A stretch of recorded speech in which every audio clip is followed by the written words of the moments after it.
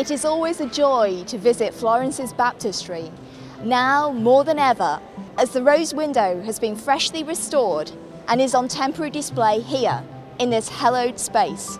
Positioned above the doorway of Anelfo di Cambio's then unfinished facade in June 1405, the rose window is part of an extraordinary cycle of 44 glass windows that make up Florence Cathedral.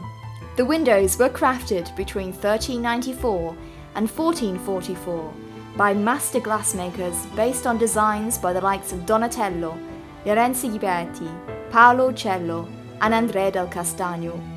Split into 28 panels measuring 6 meters by 16 centimeters in diameter, the rose window was made by Niccolò di Piero Tedesco, according to Lorenzo Ghiberti's preparatory drawings depicting the Assumption of the Virgin Mary. The recent renovation work was deemed necessary by the administrators of Opera di Santa Maria del Fiore in order to restore the colours of the glass, darkened over time due to weathering. A Florentine glassmaking firm carried out the restoration work, coupled with the support of the Intesa San Paolo Bank as part of its Restorazione project.